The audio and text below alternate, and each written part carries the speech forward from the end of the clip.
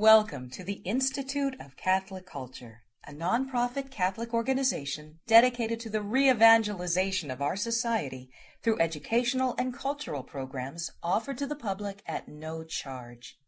This and other presentations, hundreds of hours of audio, are available for free on our website, www.instituteofcatholicculture.org. There you can listen to or download educational programs related to all aspects of our divine faith, and you can review our schedule of upcoming events. We hope you can join us in person. You to the first of the ICC series for 2011. This is an honor, of course, to have all of you with us. And, of course, to have Dr. O'Donnell is going to be fantastic. He's going to give you a terrific talk this evening on St. Matthew. There is an occupational hazard for priests when we go to funerals. Afterwards, we tend to get hugged. And Max Factor number 4 winds up on our priest vest and collar. So it'll wind up in the dry cleaner. So I don't want you to think I've become like a renegade or something. I'm not wearing my collar here this evening, you know. So, but anyway, one of the things a lot of you will remember is our Holy Father, Pope John Paul II of happy memory, spoke to us many years ago of two things, and that was the new evangelization and the new springtime of the church. And if you stop and think about it, the new evangelization in a certain sense is the horizontal bar of the cross. The idea of all of us having a moral responsibility as Catholics to go out and tell people about Jesus and the salvation that he offers us. And these are people who have heard of Jesus but really have never made the commitment, whatever. The new springtime of the church, on the other hand, is the vertical beam, and that's reserved for Catholics. And what John Paul was referring to in that was the idea that as Catholics, we have an obligation to continually update our knowledge of the faith, to stay young, to stay fresh, to be able to be apologists of the faith. And I am absolutely confident that all of you who are here this evening are the vanguard of that new springtime of the church. So to have that kind of educational and intellectual formation at the hands of this fine young gentleman over here on the right, I think is going to be a real indicator. Not at all, Timothy, not at all. And then finally, I'd like to welcome our brother priests who are with us from Holy Transfiguration. Father, thank you so much for being with us this evening. So let's go ahead and begin now with a prayer. In the name of the Father, and of the Son, and of the Holy Spirit. Amen. God, our Heavenly Father, we glorify and we praise you for this most recent Christmas season which we celebrated. And now we thank you for welcoming us and bringing us into the new year of 2011. As we begin this evening, in which we study in some detail the Gospel of St. Matthew and how he was able to expound upon us the importance of Christ as the Son of God, please send the Holy Spirit upon us so that everything that we say and do will give you great honor and glory through Christ our Lord. Amen. At this point, Sabatino. Thank you, Father. We are on a mission, as Father Moretti said, to evangelize the world. And I look forward to a year of challenges and a year of growth for the Institute of Catholic Culture. And so I ask you, please, hold up your Bibles, Catholics. Hold them up in the air if you brought a Bible with you. Look at that. All right. How many times do you see that many Bibles in the hands of Catholics? Don't let anybody ever tell you that Catholics don't keep their Bibles on them. And if you don't keep it on you on a regular basis, start doing it. You got to have your Bible on you to be able to give a reasoned answer for the faith. Take it to the grocery store with you. Wherever you go, have your Bible handy. Our speaker tonight is the first layman to receive both his licentiate and doctoral degrees in ascetical and mystical theology from the Pontifical University of St. Thomas Aquinas, the Angelicum in Rome. Dr. O'Donnell has taught at St. John's Seminary in Camarillo, California, and at Loyola Marymount University in Los Angeles, California. He is a Knight Grand Cross in the Knights of the Holy Sepulchre, and he is a consultor to the Pontifical Council for the Family. He's written a number of books and has been on a number of EWTN shows, but more importantly than all of that, he's a faithful Catholic historian and theologian. Please welcome Dr. Timothy O'Donnell. Thank you very much. Thank you very much, Sabatino. My father would have really enjoyed that introduction. My mother would have believed it. All right. It's great to be with you all. It's always wonderful to be here at the Institute with these wonderful programs. We have a chance to examine God's Word together. And we began with a prayer, but today is the feast of St. Hilary. Some of you know that. So we should all say a prayer for Hillary Clinton. Anyway, but this Hillary was a guy. And there's a little passage in the Breviary I thought I might start with as for reflection purposes. Is that okay with everybody? All right. The almighty and most holy word of the Father pervades the whole of reality, everywhere, unfolding his power and shining on all things visible and invisible. He sustains it all, binds it together in himself. He leaves nothing devoid of his power, but gives life and keeps it in being throughout all of creation and in each individual creature. Come, Holy Spirit, fill the hearts of thy faithful, and enkindle in them the fire of thy love. Send forth thy Spirit, and they shall be created, and thou shalt renew the face of the earth. In the name of the Father, and the Son, and of the Holy Spirit. Amen. All right. The Gospel of St. Matthew. A lot to say about that, and we will jump into the text, but I think Sabatino would shoot me if I didn't give you an overview, because, you know, you never are able to cover everything you want to cover, right? So at least if I do an overview, I have less guilt. And I know guilt is a Catholic thing, and so you're all into that, you know. We're born guilty, guilty in the womb, guilty in sins did my mother conceive me. I always wondered, what did that mean? Anyway, all right. Don't think about it too much. But it is important, it is so important that we spend time with Scripture. And I am delighted that you've brought your Bibles and that you begin the practice. And if we achieve nothing else this evening over the next couple of days, but if we achieve nothing else but awakening and a desire in you to read the Scripture prayerfully. And I mean read it prayerfully, not after the latest biblical exegete has taken his scissors and sort of ripped the text, or in the Jesus seminar comes up with the conclusion that the only thing that Jesus really said in the Our Father is our. You know?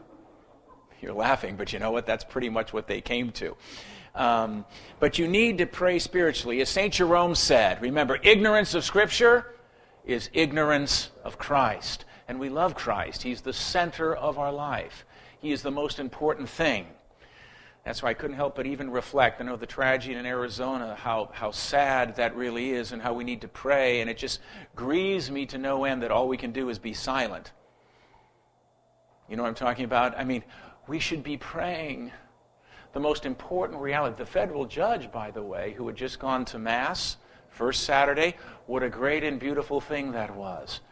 But there is really sort of a Christophobia we're dealing with here today, a fear of Christ or bringing him out. And it's the great elephant in the room. I mean, Christ is real. Our faith is real. And we have to be willing to manifest that publicly in the arena. So I want to commend you for your interest in this area. Ignorance of Scripture is ignorance of Christ. These Gospels, in a very real, concrete sense, as Fulton Sheen used to say, are his love letters. And if we really love him, we want to spend time with him. And one of the best ways we can spend time with him is with his word, where he speaks to us. You know, so many times in our spiritual life, the thing we get most frustrated with is, oh, if I could only ever hear God. Now, if you hear him, I don't want to know about it. But anyway, you know what I'm saying? You want to hear God. All right? And so many times in our spiritual life, the problem is we're doing all the talking. Isn't that true? Even in our masses and our liturgy, God is there. He's present Eucharistically. But often there isn't much time for silence. We're always talking. And we find God in silence, and we find him in his word. So I would strongly urge you, long after this series is over, that you take time with the gospel and you read it prayerfully. Make a resolution to read a little bit every day. And that doesn't mean you have to read a chapter every day, because then you get hyper. Got to get my chapter in. And put yourself in the presence of the Holy Spirit and let him speak to you.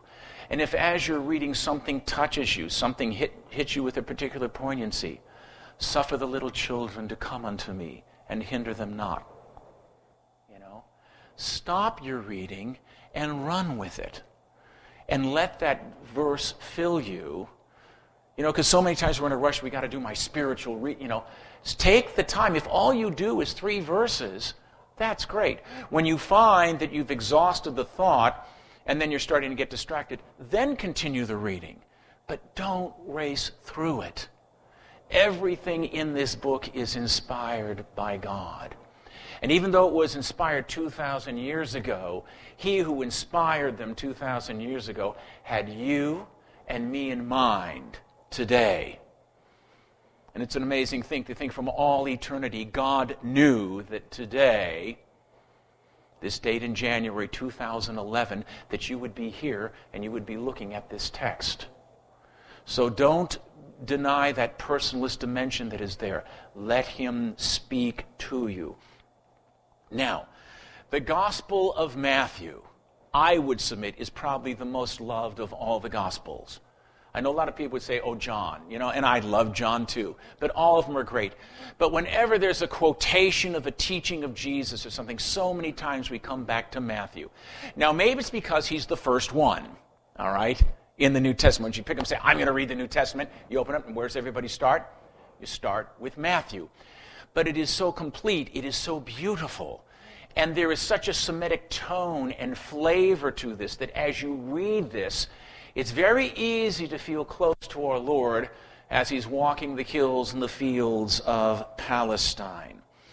And it is truly beautiful, and it comes through that way.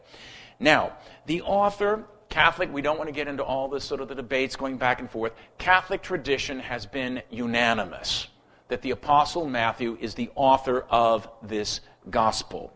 And there's numerous testimonies that we have to that. Ignatius of Antioch, Polycarp, Justin Martyr, Clement of Alexandria, Tertullian, all of them say it was the Apostle Matthew.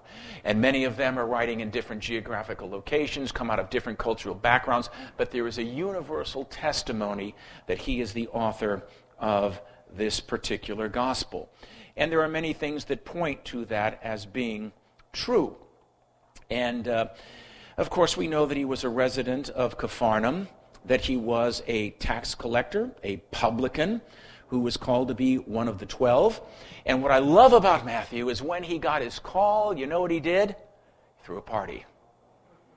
The gospel tells he threw a party, invited all of his friends, and sinners can be good people to party with, Till after the second drink, then you got to get out. But anyway, okay, you have a sense of humor. If you don't, there's going to be a very long night. All right.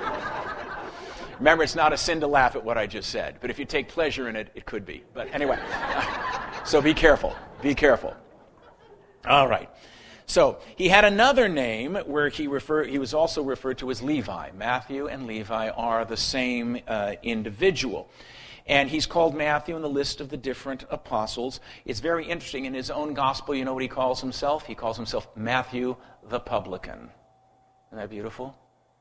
No one else calls him the publican, but he refers to himself as the publican. Now, the original language. This is probably the only book in the New Testament that was not originally written in Greek. This book was written in Hebrew, probably in Aramaic. The only one. Everything else was written originally in the Greek language. And it was probably the type of Palestinian Aramaic that Paul spoke when Paul was being arrested near the temple, and he stood up and spoke extemporaneously to the Hebrews.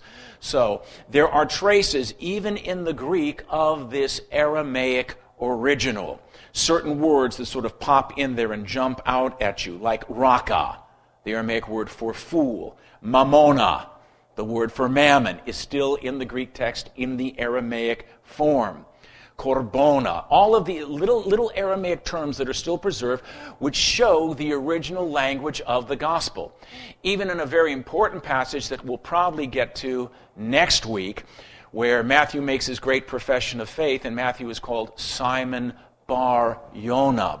The Aramaic is preserved in that passage, which is very important for us. Why? Because it reminds us that when Jesus was speaking to Peter, he was speaking in Aramaic, not Greek. And that's why his name is Kephas, the rock. Because sometimes we get into this Petros, Petra thing. Okay, well, we'll talk about that a little bit later. But anyway, Scripture scholars used to cite the Aramaic Matthew as probably being written around 42. Now, for a lot of modern Scripture scholars, this seems very, very early. But that was very common. Now, notice how close that is to the time of our Lord. And then there was a Greek translation that was done of that original Aramaic gospel. We don't know who did the Greek. We have to confess our ignorance. Jerome in his day said, we don't know who translated into the Greek. What we do know is the Greek Matthew was universally accepted everywhere throughout the church. The fathers of the church quoted, everyone accepted the Greek Matthew as authentic. As a matter of fact, at the time of the Renaissance, Leo X, the Medici Pope, I don't know if you do, okay, not the best guy in the world, but, you know, he did a good liturgy. But anyway, he gave a huge award to any scholar who could find the original Aramaic Matthew, and they ransacked libraries all over Europe trying to find it, never were able to find it. So all we have is the Greek. Nevertheless, it's very, very interesting. There's a French scholar by the name of Claude Tresmontant who took the Greek Matthew and translated it back into Aramaic. And you know what he found? It went beautifully. There was poetry, there was rhyme, there was meat, there was also... It went so beautifully back into Aramaic that he became absolutely convinced. We actually published this book at Christendom Press. It wasn't a big seller, I'll tell you that. But it was originally published in France, because who's going to read, you know? But it's sort of weird looking at it and seeing almost the gospel with new eyes. But it was really beautiful. And he was absolutely convinced when you went back. He said, this is definitely a Greek rendering of an Aramaic text. And of course, some other interesting things that we have found, because a lot of modern scripture scholars will say, oh, Matthew's gospel, it has to be after the destruction of the temple. But that was never the opinion of antiquity. It certainly wasn't of biblical exegetes prior to around 1965. Many of them said, no, this would have been done in the 60s.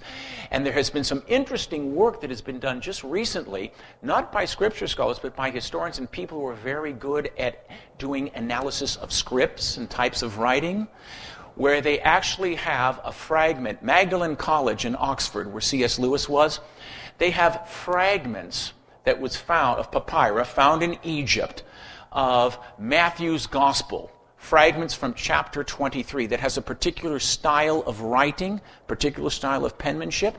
Now, what's very exciting about this discovery, got some press, but not as much as it should have, that when they found this papyrus, it was with a box of other papyri, indicating that they came from the same source, same place, same time. And along with these fragments of papyri that they have, they also found other fragments describing business transaction involving the sale of like 7 goats, where this guy wanted 7 more goats and he had to get permission from the city magistrate.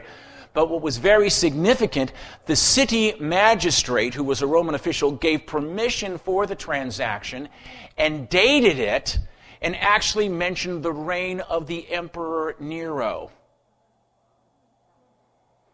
Now, it's the same type of lettering, the same type of structure, and so a number of historians, including Jewish scholars in Jerusalem, have come to say this text that we have of Matthew in Greek definitely is 65 or 66. That's before Peter and Paul died. Now, not as a theologian, but as a historian, do you realize what that means in terms of the authenticity of this text? Its closeness, its proximity to the time of our Lord. Very, very important, very significant for us indeed. Now, who was he writing for? Most scholars will say it's very clear that he was writing for his fellow countrymen. He was writing for a Jewish audience. And there are a number of reasons why this is the case. When it comes to Jewish customs, such as washings and things like that, he never gives an explanation. He just talks about it.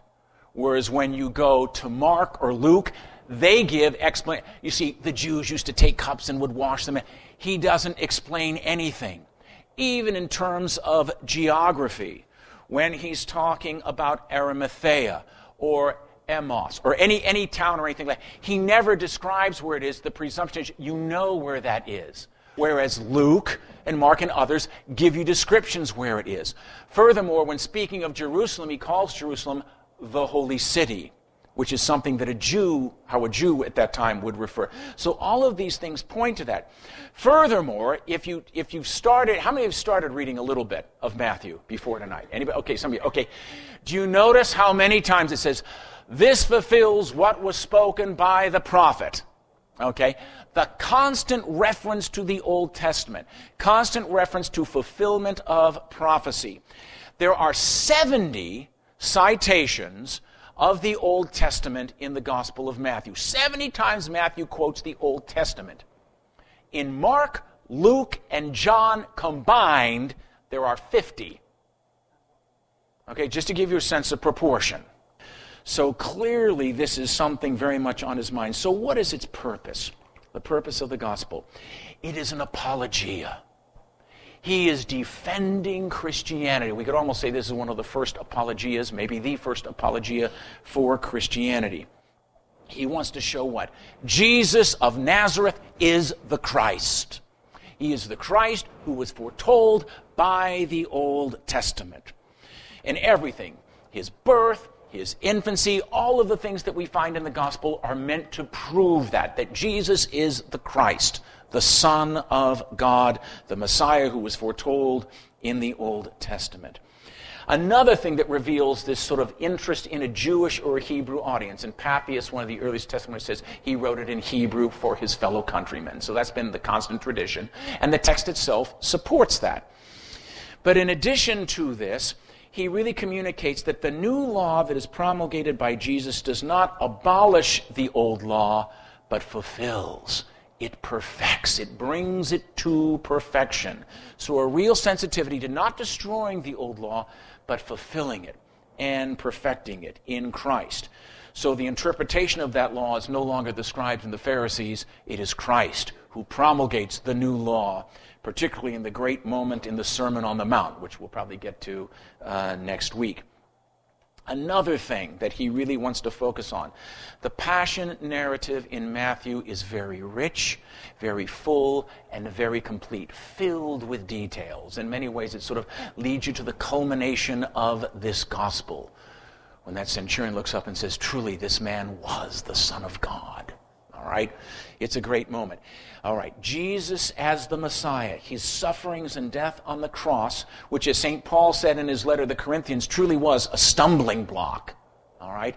Matthew wants to clearly show that this suffering, this passion and death was preordained by God and was foretold in the Scriptures, that the Messiah was going to come and give his life as a ransom for the many. And then, of course, the other thing that's particularly important, Matthew is the evangelist of the church. He talks all the time about the kingdom. But the kingdom of God becomes a society that is present on earth. And it finds itself in its fulfillment in the life of the church. Now, if you think it would be helpful, would you like a basic outline of the whole gospel? Would that be helpful to those of you taking notes, just to how to break it down? Okay. First of all, you have the prologue and book 1, which would be the foundation of the kingdom. So prologue and book 1, the foundation of the kingdom, that would be chapter 1 to chapter 2, verse 23. That's your prologue that sort of lays the foundation for the kingdom, because many of the things that happen in the infancy narrative are preparing us for what's to come.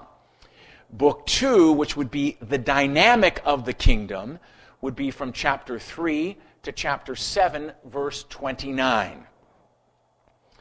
Okay, book 3, the mystery of the kingdom that it becomes revealed, would be chapter 8 to chapter 11, verse 1. Then book 4, the kingdom becomes the church. That's crucial for us. That's basically chapter 13, verse 54 to chapter 19. And then the final part, book 5, would be the passion, death, and resurrection account. And all of that would be lumped from basically 26 to 28. Those are the areas, I've left a couple things out, but those are the areas we're going to try to look at and spend some time on tonight.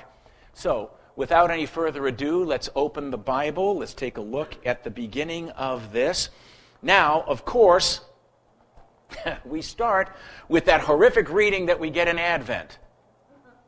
The reading where if you're on the pew and you start hearing this, people start yawning.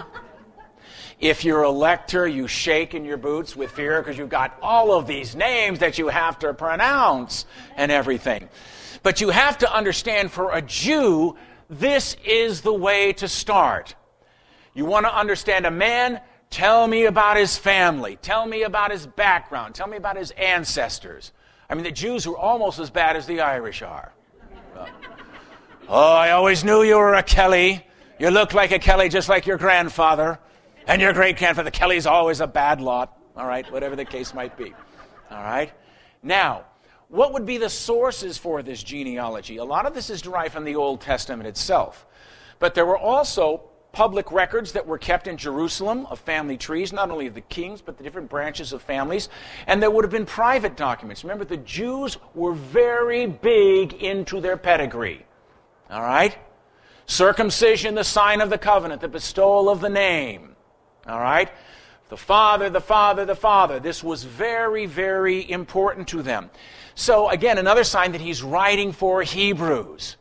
Because if you want to know who this guy is, you want to know who he is descendant from. And so starting with the genealogy would be the most natural way to begin, even though we look at it and he seems sort of strange to us. But we notice the affirmation that starts right with the very first book.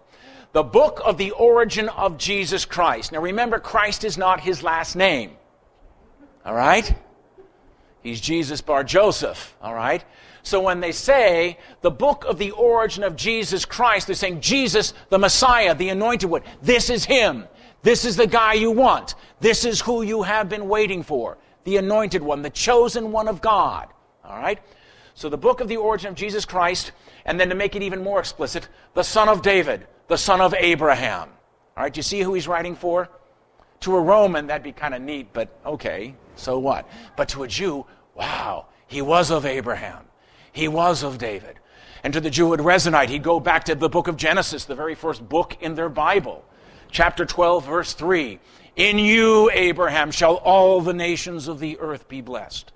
And the rabbis knew it was a messianic text. All right? Then Nathan's prophecy to David about the one who was to be born, who would sit on the throne that would not end. So all of this would resonate. Then you go into the begot, the begot. As I tell my students at Christendom, how can you be bored with this? It's begetting. Aren't you interested in that? Oh, doctor, yeah. All right. Now, it's in a loose sense that so-and-so was descendant of. It's not super tight. But there's a theological structure that he's using here. And you have 14 generations from Abraham to the exile, another 14 generations, and then another 14 generations. The number 14 is symbolic of David's name. All of the letters in the Hebrew alphabet have a numerical value. D is worth 4, V is worth 6. So to say David, it's DVD. Easy to remember, isn't it? DVD, all right? DVD, 464, which totals 14. The whole thing, son of David, the Messiah, the one who is to come. Now, there's a lot of things hidden in this genealogy that we sort of go through very rapidly and don't pay a lot of attention to, but we probably really should. Because in this genealogy, there are some people who are really good, and there's some people who are really bad. I mean, really bad. Everything you have in here. Now, a couple of things we want to note is the presence of Gentiles in the genealogy, right? There are Gentiles in it, a lot of Jews, of course. He is Jewish. But there's Gentile blood. Yick! All right? But that's important for his universalist theme, right? Because Christ is coming for the Jews, but is he coming just for the Jews? He's coming for the Jews in order that he might save all, right? That all men might be saved and come to a knowledge of the truth. But look at some of the names that we have in here. Like in verse 3, Judas begot Pharez and Zara of Tamar. Remember Tamar? She's the prostitute hanging out at the roadside who he has illicit relations with. Do you notice how many times women are in the genealogy? There's women all throughout this genealogy. So you have Tamar. You have Rahab, taken from the book of Joshua. Remember the one who hid the 2 Jewish spies? Well, most scripture scholars say that house they were hanging out at, it was a house that was not particularly, well, it wasn't a convent. All right. All right. But remember, and that's why a lot of the fathers say that red cord that was hung out, remember, that saved her and her family, it was the blood of Christ, part of the bloodline. Fulton Sheen used to say when we'd celebrate Mass and he would elevate the sacred chalice with the blood of Christ, oftentimes he would think of Rahab and that blood that became part of the precious blood. I mean, the continuity of salvation history, how beautiful it is. So she is mentioned in there. Ruth is mentioned in the genealogy. She's a Moabite. She's not Jewish. All right? And, of course, you have Bathsheba, who was married to the Hittite, remember, who David lusted after. And you've got some really bad kings. But so this tells us a lot about Jesus, but Matthew is using this genealogy to teach us a lot of things. What's he trying to teach us?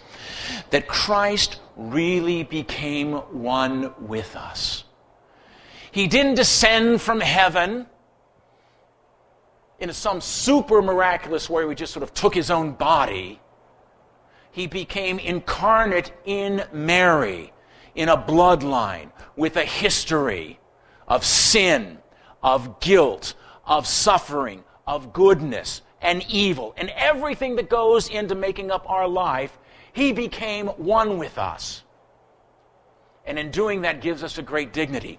And of course, in his person, he's going to be reconciling things. Because one of the things he's going to pull together that made Paul freak out, the mystery hidden from ages past, that both Jew and Gentile are called together. So here in the genealogy, you're having Jew and Gentile, normally completely separated, brought together. Being brought together clearly in this genealogy. What else? Male and female. Are women important? Yeah. Now, normally they don't get mentioned in a genealogy, but here Matthew mentioned that. Normally we talk about Luke's sensitivity, because Luke talks a lot about women. Matthew makes a very specific point of bringing in the women here. And that's very important, that women are mentioned in the genealogy. So Jew-Gentile reconciled. Male-female reconciled. And that's important today with feminism and all this stuff going on that's trying to divide us and pull us apart. We are meant for each other. We complement each other. Thank God we're different. What do the French say? Vive la différence. But yeah, thank goodness. But we are made for each other. So things that drive us apart would try to destroy that complementary nature are not of God. Because Christ brings Jew and Gentile together, he brings male and female together, and he brings saints and sinners together. There are great sinners, horrible kings in here, there are prostitutes, and yet they're all part of what's going to be the incarnation of Christ. So he becomes one with our humanity. Does that make sense to everybody? Now, let's go on to the story. And are you still kind of having a Christmas hangover? I hope you are. Because it's still lingering in the air. You know, they still have the creche and the tree up at St. Peter's until February 2nd. For those of you who are lazy, looking for an excuse, say, I follow the Vatican tradition. The wreath can stay up till after February 2nd, you're on your own. But they really keep the creches and everything up till the 2nd of February, till Candlemas, which is the traditional date for the blessing of the candles, right? You know that? Because why Christ the light has come, now that we bless the candles, okay, Christmas is over and we really get on with it. All right? So, let's go on and take a look at this. Now, the origin of Christ was in this wise. By the way, I'm using a confraternity translation, so there might be some variations with what you have out there. But I really love the translation.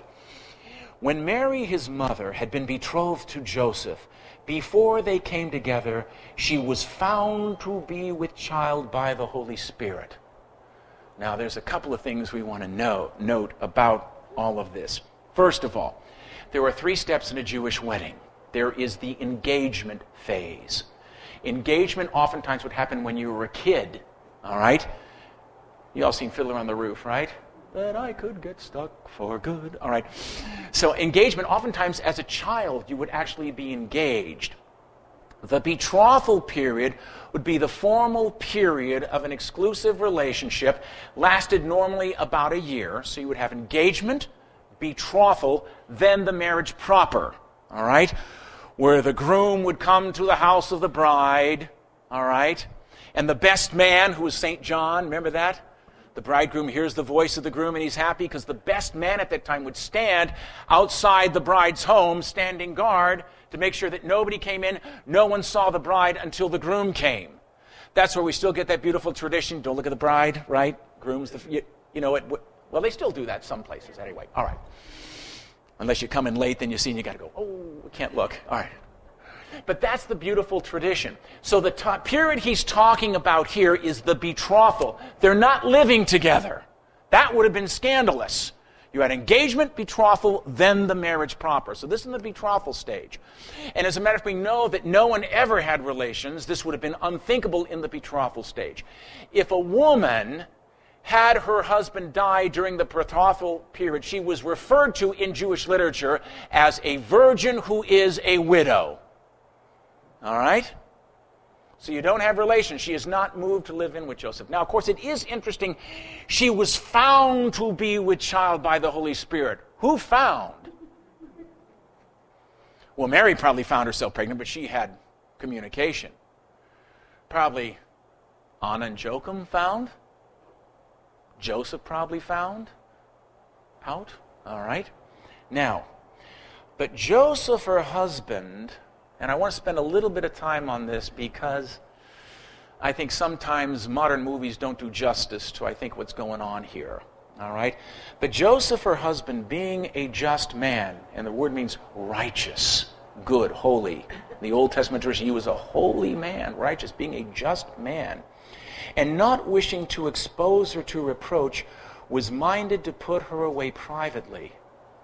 Now notice, he's just, right? He wants to put her away privately. Why? Because she was found to be with child of the Holy Spirit. Now stick with me for a minute, okay? And while he thought on these things, behold, an angel of the Lord appeared to him in a dream.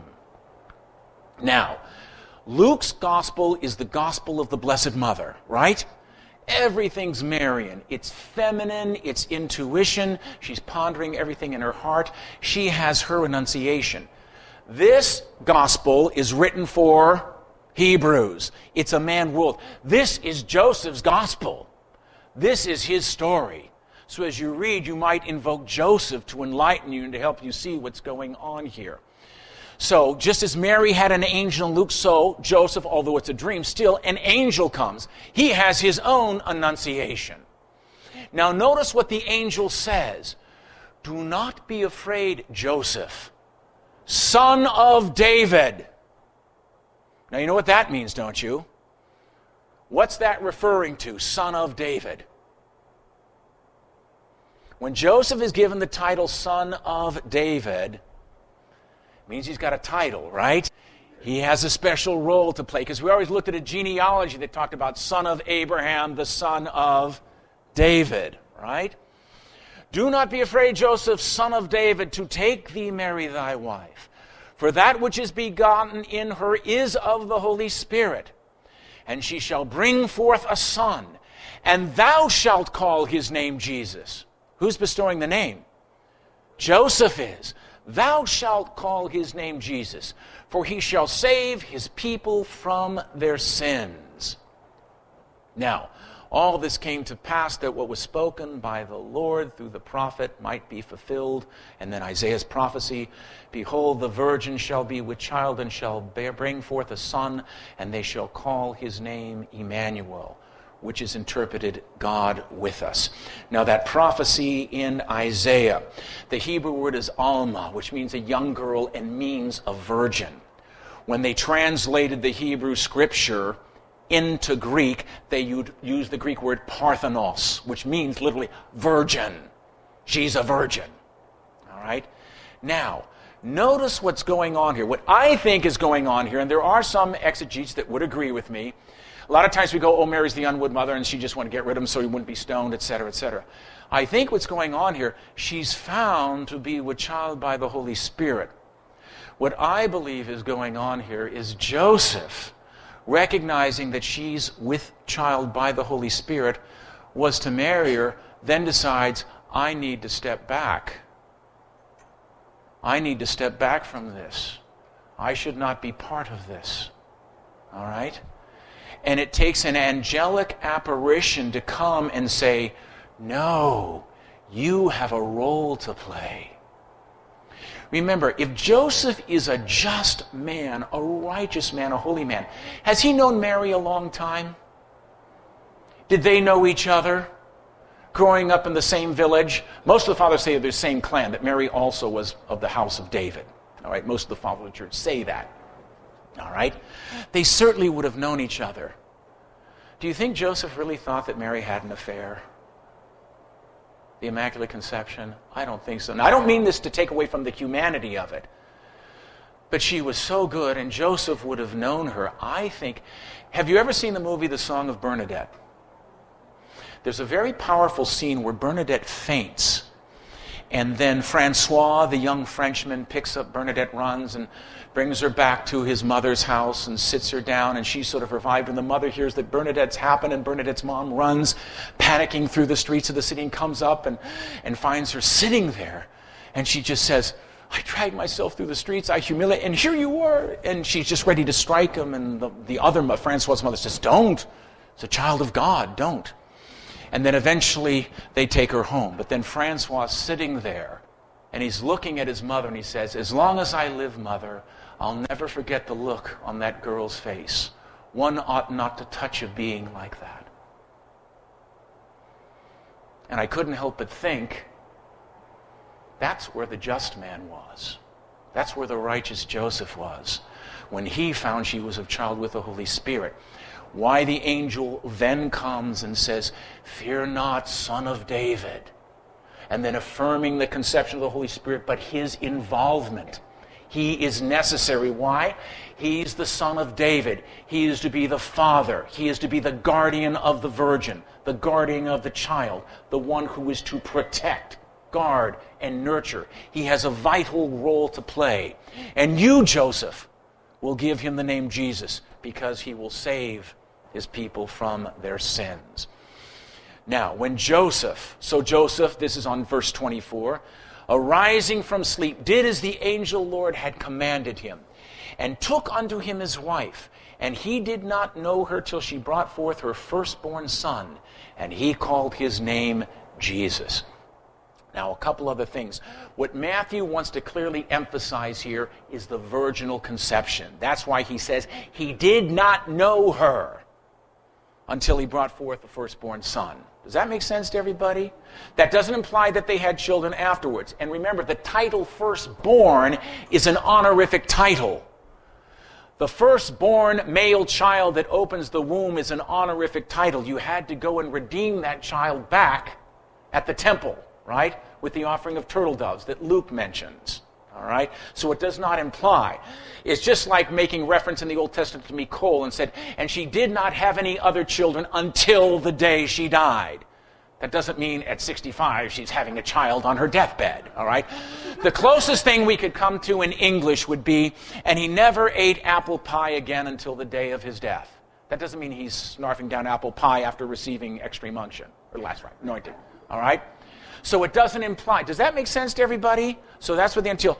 Really emphasizing that this is the divine offspring. That's the point. That's the doctrine that he is communicating there. Now, we go more deeply into history now. That's sort of the intimate, personal Joseph story. We're going to come back again to Joseph. Now, when Jesus was born in Bethlehem of Judea, Bethlehem, which means house of bread, that's what the word means.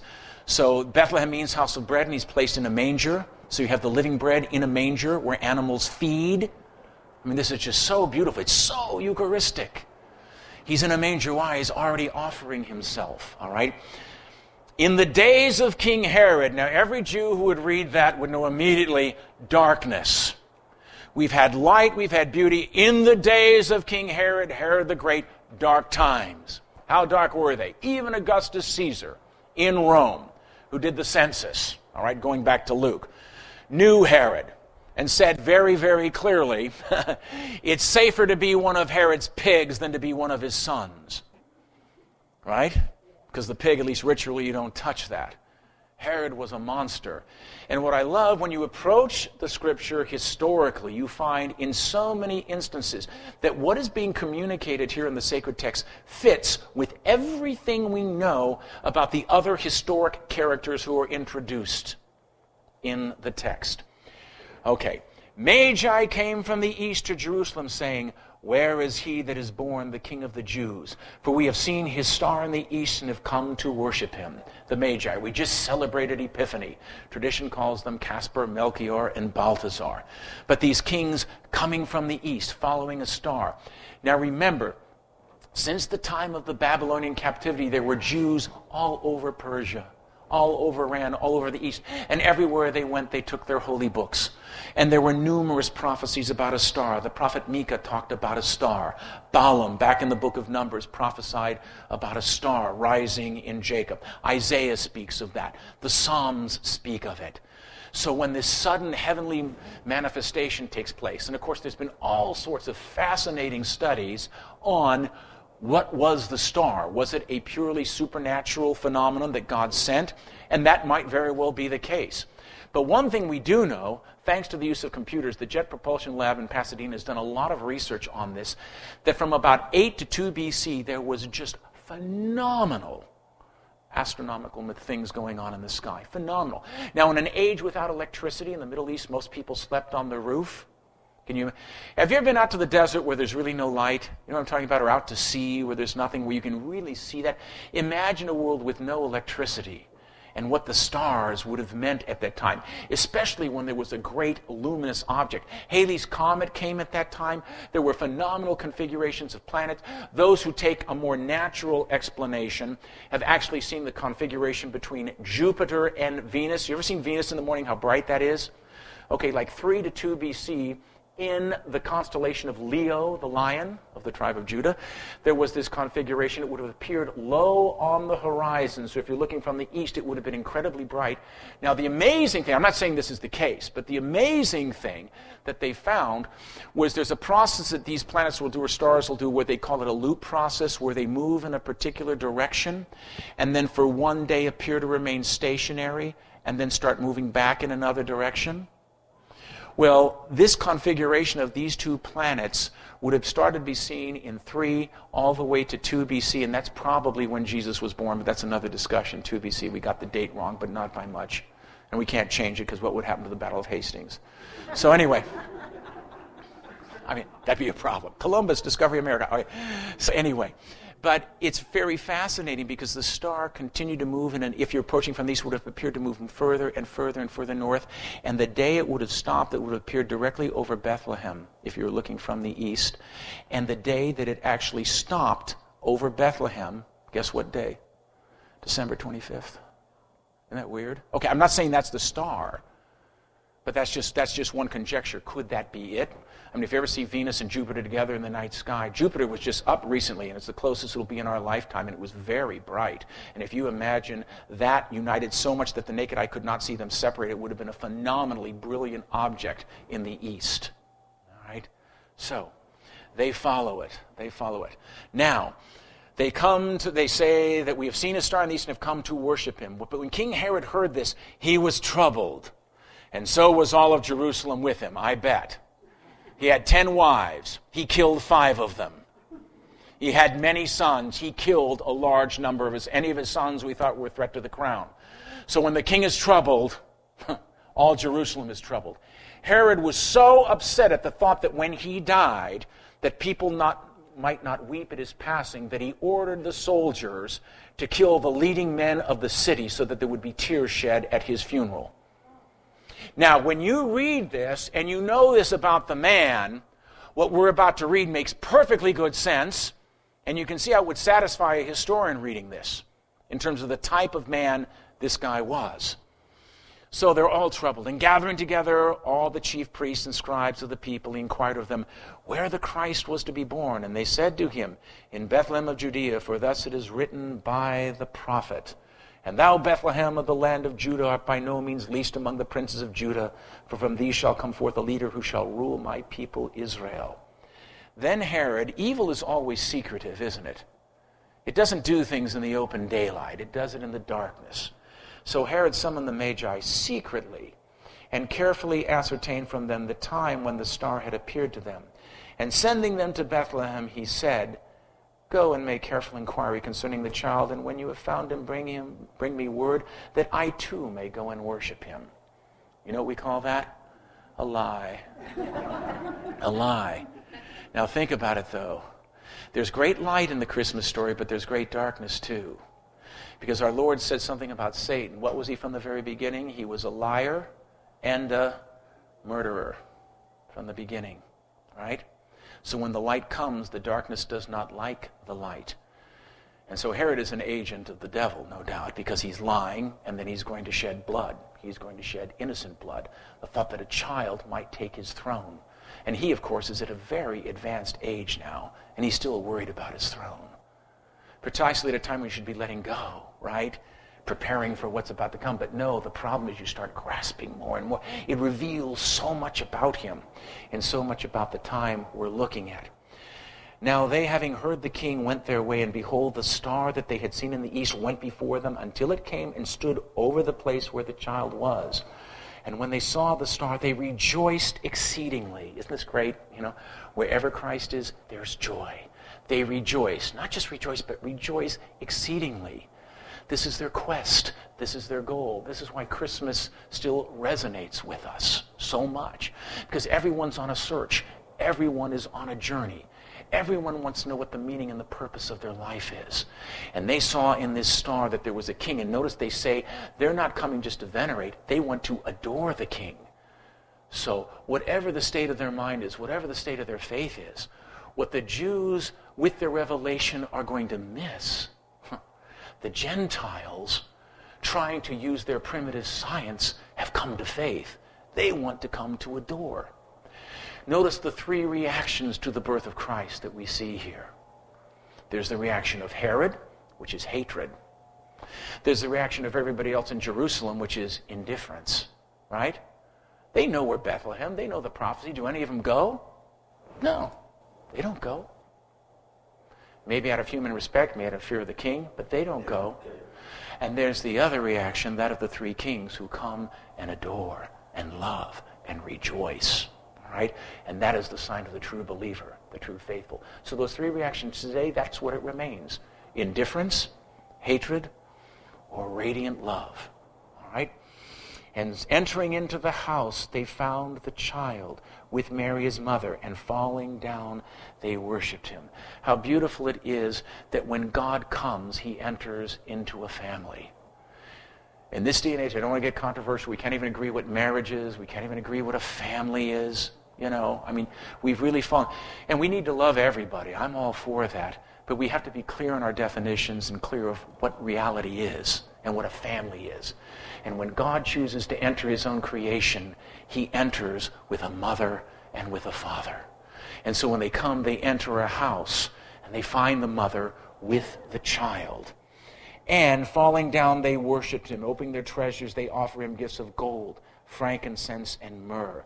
And being warned in a dream not to return to Herod, they went back to their own country another way. So through these dreams, so again, an angel probably communicating to them. Now the gifts, of course, gold for kingly rule, frankincense, honoring the Lord's divinity, and myrrh for his sacred humanity, anointed for burial, very precious. So those three gifts pointing to the kingly offices that our Lord's going to be occupying. All right, so we go on from there. But when they had departed, behold, an angel of the Lord appeared in a dream to Joseph. Now this is the second apparition now that Joseph is going to get in a dream, where an angel comes to him. Now notice, sometimes I get frustrated the way Joseph is portrayed in holy cards. There's the old kind of, holding the lantern. That's not very scriptural. Sometimes I think they portray him really old to protect Mary's virginity. That's the one thing I really loved in the Nativity story, the portrayal of Joseph in that movie and in Jesus of Nazareth. Young, strong, vigorous, manly, the kind of guy you're going to turn to in a crisis, all right?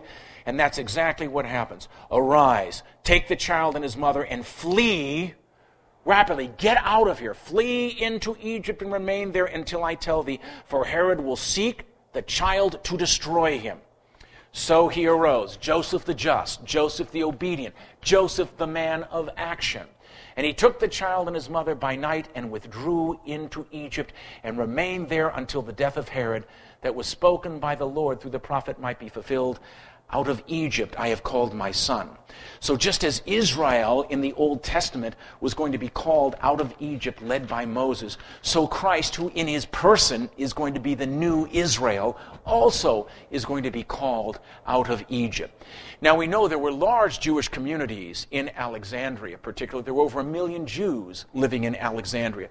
So Joseph probably went to Alexandria. That's probably the town where the Holy Family would have stayed. He probably had relatives, probably could have found work there. So he goes and he flees off to Egypt. And of course there's some beautiful medieval legends that are told about the flight into Egypt. You ever heard the legend of Dismas? Okay, where on the way they fall in with robbers, and they were going to rob the Holy Family because they had the gold, the frankincense, and the myrrh. And this one young robber stops them and says, no, we cannot rob this family, and actually defends the Holy Family. And that ends up being Dismas, the good thief on the cross, all right, who saved them then. And then this day you will be with me in paradise. Another tradition, they hid in a cave. I don't know if you remember this, but the practice, and there was a spider that spun a web outside the cave. And so when Herod's soldiers were searching all over the hills for the child, they saw the spider web in front of the cave and said, well, no one's been in there because the spider web's there. That's where the tradition of hanging tinsel on our Christmas tree comes. You know, the protection of the spider, the tinsel that was used to protect the family on the flight into Egypt. Beautiful little medieval traditions in a time of faith. But the text itself is so great. So again, Joseph, man of action, takes the family, guarding Mary, guarding Jesus. Now remember, it says go to Egypt. He still has to get everybody up, has to get everybody, has to pack, has to go and find work. What a great guy Joseph is. Talk about a model for fathers, a model for husbands, all right? He's not a milquetoast guy. He's guardian of families, protector of virgins. He's noble, he's good, he's just, he's righteous. And then Herod, seeing that he had been tricked by the Magi, was exceedingly angry. Okay, this is crazy angry, insane. All right? And he sent and slew all the boys in Bethlehem and all its neighborhood who were 2 years old or under, according to the time that had carefully ascertained from the Magi. Then was fulfilled what was spoken through Jeremiah the prophet. A voice was heard in Ramah, weeping and loud lamentation, Rachel weeping for her children, and she would not be comforted because they are no more.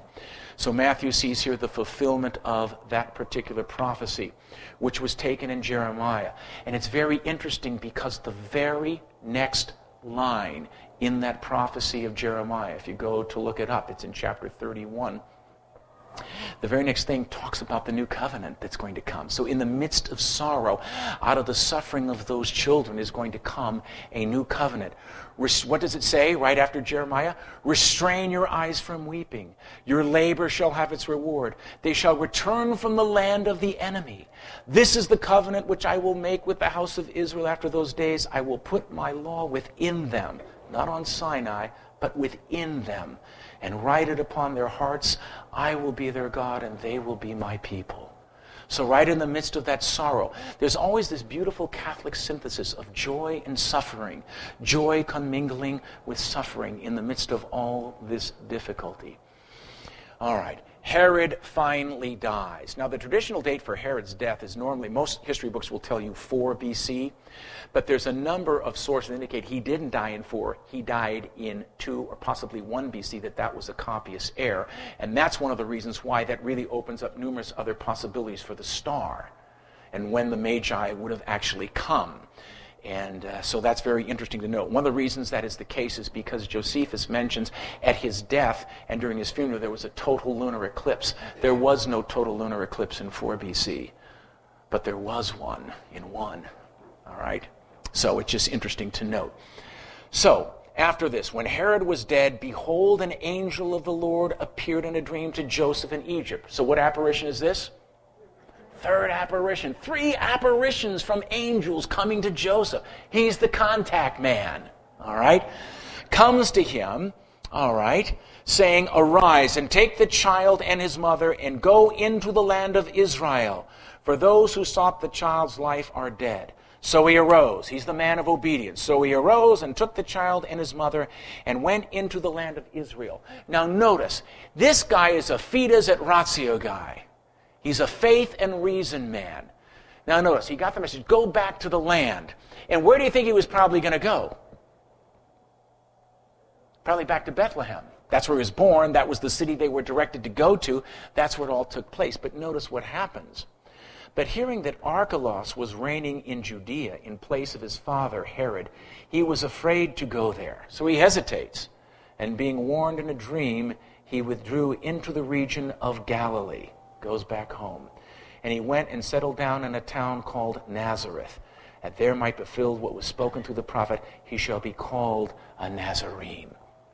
So again, man of action, hesitates, trying to discern God's will, doesn't want to do it. He exercises prudence because Archelaus was as bad as his father. He was so bad the Romans eventually recalled him, stripped him of his title, and banished him to Gaul, and he dies in oblivion in Gaul. But another cutthroat murder. So do you see how Joseph, even with faith, still is exercising his reason and sees Archelaus and says, I don't think I should take my wife and my child back there. It's beautiful. It's really beautiful. So he is the man of action and the man of faith. And they settle in Nazareth. Now, Nazareth was a backwater town, all right? Remember the taunt? A Nazarene. Can anything good come out of Nazareth? Even one of his future apostles said that. And yet Nazareth, if you climb up onto the hill, you can have a beautiful view of the blue Mediterranean Sea. You can see the Mediterranean Sea, so you could have seen ships sailing on the ocean. Not only that, Nazareth also was very significant because the great east, the great north-south, if you're going between Egypt and Damascus, the great caravan route would have traveled that way. That was the road that Alexander the Great took. It was the Pompey and his legions marched on that road. Even Napoleon went on that road. I mean, it was a great military road, and it went right by Nazareth. So you would have seen, even though it was sort of distant and removed, you would have seen the world passing by. You know what I'm saying? So it's very interesting to think. We even know that if they were there around the year 7, that there was a Jewish rebellion. And when it was brutally put down, all those Jewish zealots that were part of that rebellion were crucified. And crucifixes went all along that road. And if you're in Nazareth, you would have seen that. So it's sort of poignant to think that our Lord and his mother and his father would have seen, probably did see, what a Roman crucifixion was like. Right? And they knew the Psalms. They knew the Psalms. They prayed the Psalms all the time. They have pierced my hands and my feet. They have numbered all my bones. I am a worm and no man. All right? They prayed that, and they knew that, and they were enlightened with grace. All right. But now we move on into ordinary time. Is that okay? At least tonight we can start that. Let's take a look at chapter 3. And what great figure emerges in chapter 3? John the Baptist. Now in those days, John the Baptist came preaching in the desert of Judea and saying, repent, for the kingdom of heaven is at hand. Now John is big news. You have to remember, there has been no prophet in Israel for 4 centuries. Prophecy has been dead. There are no prophets. For 400 years, we think our country's old. Imagine going 400 years without any prophet. And so in their synagogue, what are they doing? They're reading the prophets. There's a sense of the completion of the prophetic text. And they're reading, and they're praying, and they're waiting for it. Now, all of a sudden, this man emerges, looks like Elijah, crying out, repent. Why? The kingdom of heaven is at hand. And the word he's using in the Greek is metanoia, an interior change. He wants an interior renewal. You have to acknowledge your sinfulness. Because the kingdom of heaven is at hand, and the kingdom of heaven is bringing a Savior, someone who can save you from your sin. But if you don't think you have sin, if you think you're righteous, then you're going to miss it. And that's the problem. That's why he's speaking so forcefully. And so this is he who was spoken of through the Isaiah the prophet. This is again Matthew when he said, the voice of one crying in the desert, make ready the way of the Lord, make straight his paths. But John himself had a garment of camel's hair and a leather girded about his loins, and his food was locusts and wild honey. Then there went out to him Jerusalem and all Judea and all the region about the Jordan, and they were baptized him in the Jordan, confessing their sins, acknowledging their sinfulness. Everyone whom this message resonates, they know they're sinners, you know. One thing about the pagan world, I'm sometimes amused at saying, oh, we're lapsing into paganism. I wish that was true. You know, the pagans knew they were sinners, you know?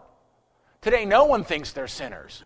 I mean, superficially. I think everyone in their heart really does know, you know, but we don't talk about it.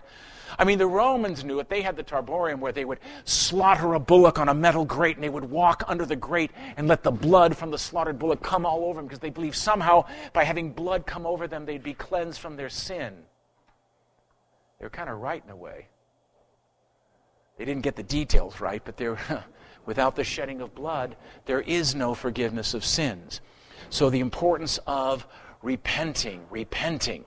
All right. Now, that's why, but when he saw many of the Pharisees and Sadducees coming to his baptism, he said, brood of vipers, who has shown you how to flee from the wrath to come? Bring forth, therefore, fruit befitting repentance. And do not think or say within yourselves, we have Abraham for our father. For I say to you that God is able out of these stones to raise up children to Abraham. See, what you have to remember is the Jews did not undergo baptism. There was a baptism for proselytes, for Gentiles who wanted to come into Judaism. There was a type of baptism of repentance. But what John is saying, you need to repent. You need metanoia. So the scribes and Pharisees are coming up. They're not submitting to John's baptism. That's for Gentiles. And the reason they don't have to submit is because who do they have? Abraham for their father. And so he says, don't say you have Abraham. God could raise sons to Abraham out of these stones. In other words, what you're looking for, the kingdom of heaven, it's not enough just to be descendant of Abraham. You're going to have to be born again. You're going to have to be born anew. And the only way you're going to do that is to bring forth fruits of repentance, metanoia, change your heart, a real interior change, acknowledging your sin and that you need a Savior. Because when the one he's about to talk actually comes, if you recognize you're a sinner, then you'll want the Savior. Make sense? Then I think we're out of time. Can we end with a quick glory be? Is that okay? All right, let's end with a prayer. In the name of the Father, Son, and the Holy Spirit, amen. Glory be to the Father, to the Son, and to the Holy Spirit, as it was in the beginning, is now, and ever shall be, world without end, amen. St. Matthew, St. Joseph, in the name of the Father, Son, and the Holy Spirit, amen. Thank you very much. Thank you, Dr. God bless O'Donnell. you.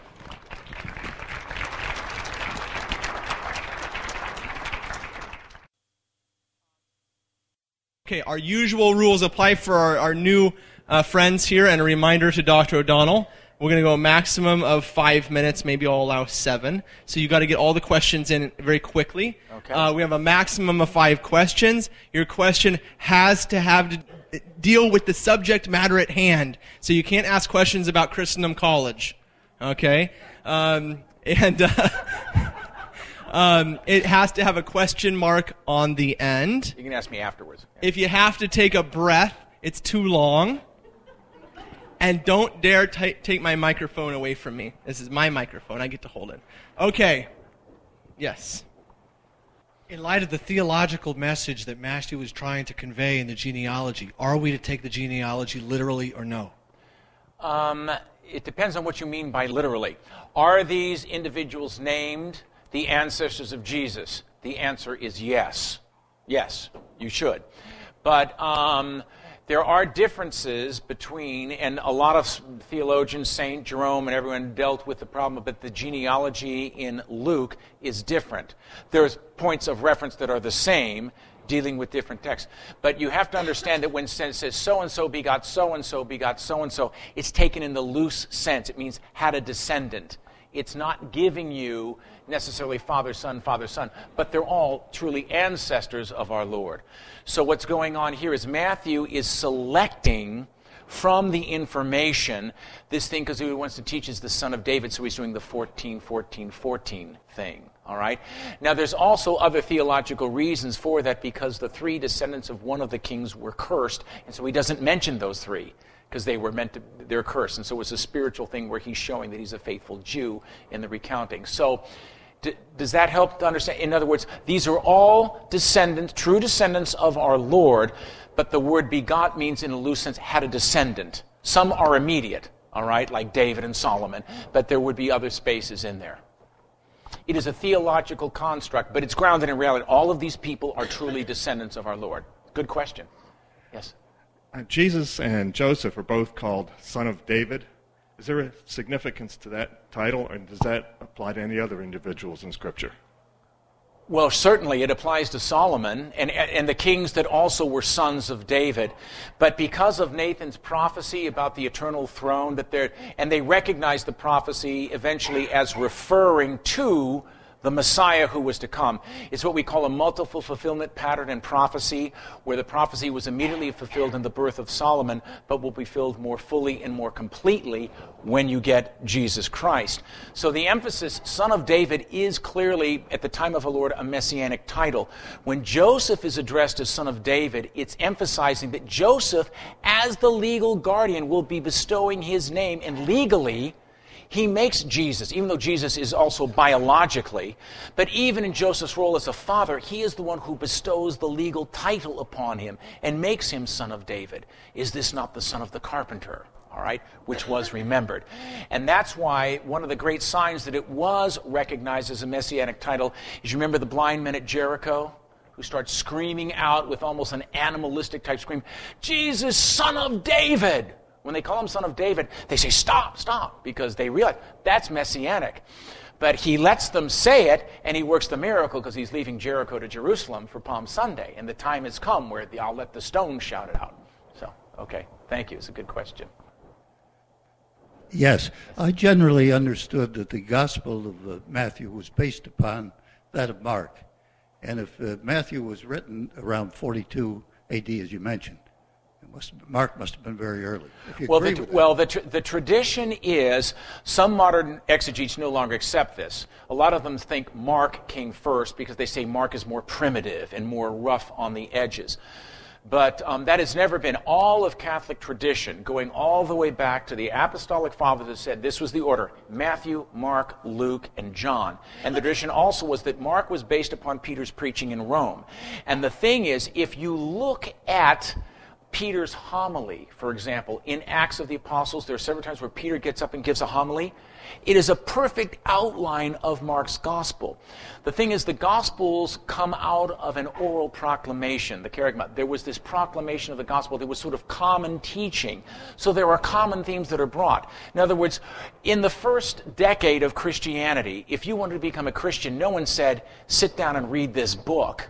They brought you in and you were catechized. You were told about Jesus. There was a body, there was a corpus of what Jesus said, what he did, what was taught. And the catechist catechized you. Then at Easter Vigil you would receive baptism. That's the way it was done. Then eventually, as we begin to move into time, eventually these things will be written down. So traditionally, Matthew comes first. And this can be debated back and forth, and there's no absolute Catholic position on this. I tend to side with the tradition because I find some of the arguments saying that Mark had to come earlier really to be specious. It looks very much like if you had a Hebrew fisherman preaching and proclaiming the gospel, that's what you would have. All right. That's sort of a short answer. But thank you very much, Dr. O'Donnell. Is that it? That's it. You're done. Do you have any homework for the people? Oh, well, for next week, we really want to launch into the kingdom. So any references to the kingdom of God, I'm going to try to go through like another probably 8 or 9 chapters next week. We'll really be focusing on the kingdom and the ministry. If you want to think of like the third luminous mystery, that's what we're going to be doing next week. So proclamation, so go over that, and hopefully we'll have some good questions and good discussion on that. Thank you very much. Okay. Just one word before you stand up. As I said earlier about sharing your faith with others, that theme of salt of the earth, which Matthew mentions here, I think it's in chapter 5, I was just reading it this afternoon, where he says, if the salt has lost its flavor, what good is it but to be trodden underfoot by men? Okay, and we are to be the salt of the earth. There was about 200 people here tonight, as I counted, and I'd like to ask you, how many of you have ever attended a Catholic Bible study with 200 people in attendance? And I would encourage you, as you go out tomorrow, whether it be to your job, whether it be to the grocery store or the coffee house, and the person says, how are you? Say, I'm exhausted. Well, why? I was at a Bible study late last night with 200 people, and wine and cheese to boot. And So, listen, be the salt of the earth. And it's easy. You share one thing that Dr. O'Donnell shared that you thought was interesting, and you start a conversation. And let me tell you, 200 people can make a difference in this little northern part of Virginia here, and by extension, throughout the whole world. May God bless you. We'll see you next Thursday. We hope you enjoyed this presentation from the Institute of Catholic Culture. If you'd like to learn more about the mission of the Institute and how you may become a part of this important work, please visit our website at www.instituteofcatholicculture.org or call us at 540-635-7155. And may the glory of Christ Church be ever more manifest upon the earth. St. John the Evangelist, pray for us.